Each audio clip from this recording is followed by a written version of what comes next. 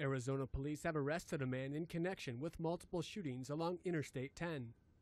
Authorities detained Leslie Allen Merritt after discovering he pawned a gun connected with some of the recent I-10 shootings. CBS affiliate KPHO reports that police believe the 21-year-old is forensically linked to the first four shootings.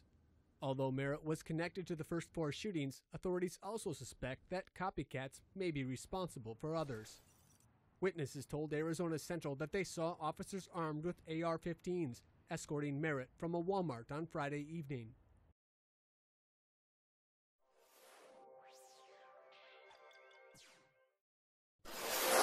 You